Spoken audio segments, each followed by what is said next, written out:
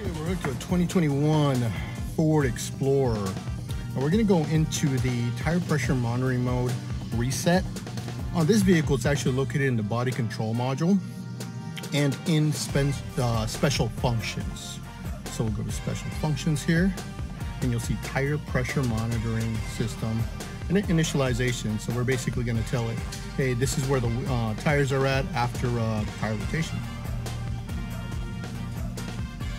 Entering the system now. Yep, we have a battery support unit. But we're going to go into the training mode.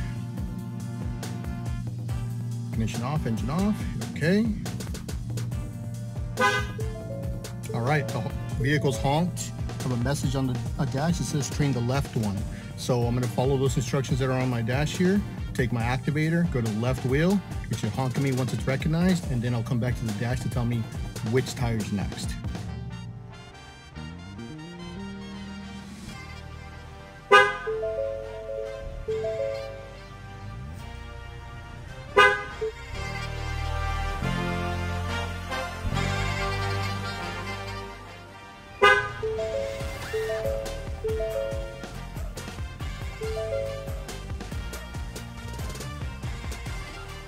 Procedure complete.